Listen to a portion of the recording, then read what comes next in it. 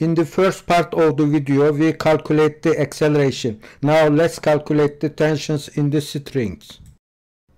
Okay, we calculated the acceleration. Now we are calculating tension in the strings.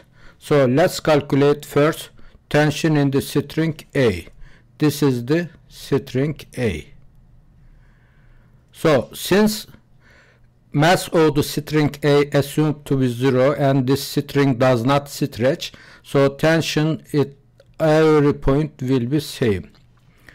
Okay, so this is TA1, force exerted by string A on block 1, TA2, force exerted by string A on block 2.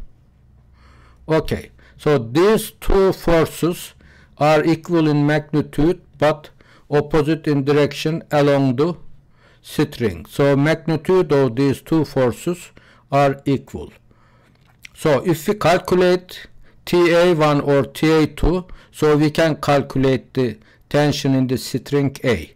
So we can either use block 2 to calculate TA2, or we can use block 1 to calculate TA1. Okay, so I find block 1 is easier. So let me bring this direction. Okay, now this is, as you know, this is X direction, parallel direction, this is Y direction. So in our calculation, as I mentioned before, we only consider forces in the X direction. So we ignore these and these forces. So F net 1, net force on the block 1, equal vector sum of Fg1x, so this force, plus Fk1, this is Fk1, so this force basically, plus Ta1. Okay, if I rearrange this formula, because we are looking for Ta1, we get F net 1 minus Fg1x minus Fk1. Okay, so we know this and this. How can we calculate F net 1? So F net 1, net force on the block 1. So we use Newton's second law, m1 times acceleration. m1 is 12 kilogram, so this is m1, times acceleration 0.76 meter per second square. So F net 1 will be 9.1 newtons. So direction is same as the acceleration. So net force and acceleration always same direction. So when I bring this again, TA1 equal F net 1, this is the 1, so this is positive direction, 9.1 newtons, minus Fg1, Fg1 this one, so negative direction, minus 62.3 newtons, minus Fk1 again negative direction, negative 8 newtons. So then we calculate TA1 as 79.4 newtons. So this is positive, basically direction, this direction. So as I mentioned before, magnitude of TA1 and magnitude of TA2 equal each other. So this is 79.4 newtons. Ta2 opposite direction, same magnitude. So tension in the string is scalar quantity, so equal 79.4 newtons. So tension same at every point in the string. Okay, we calculated tension in string A. Now we are going to calculate tension in string B. This is string B, basic string B. So this is TB2, force exerted by string B on block 2. TB3, force exerted by string 3B on block 3. So these two forces are equal in magnitude but opposite in direction along the string.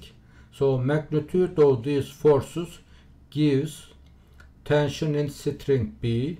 So tension in string B same in every point because we assume mass of the string B is 0 and it doesn't stretch. Okay, so we can either need to calculate TB2 or TB3. So if we want to calculate TB2, we need to use block 2. For TB3, we need to use block 3. So both give same result, but I believe this block 3 will be easier. So I just move this way. Okay, so net force on block 3 will be vector sum of the forces acting block 3. So there are two forces, Fg3 and Tb3. So Fg3 plus Tb3. So when we arrange the equation, we get F net 3 minus Fg3. So we know Fg3. How you calculate F net 3? So we use Newton's second law. So F3 m3 times acceleration. So mass of block 3 10 kilogram. So acceleration will be 0.76 meter per second square. Yes, this is the acceleration.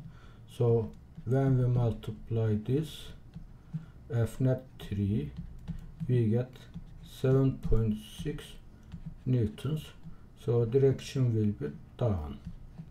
Yeah, direction will be this. So acceleration and F net always will be same direction. Okay, so if you bring this equation here, TB3 equal F net 3. So this is positive direction, 7.6 newtons because down, then minus Fg3 also positive direction, 98 newtons. So when we calculate, we get TB3 as negative 90.4 newtons. So basically 90.4 newtons up. Yeah, this direction. Okay, so magnitude of TB2 equal magnitude of TB3. So magnitude will be 90.4 newtons. So this is the tension in string B.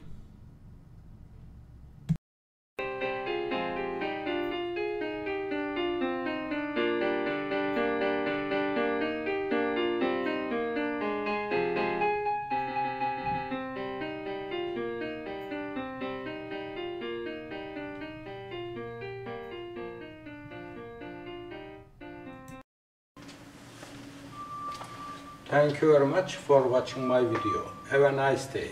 Bye.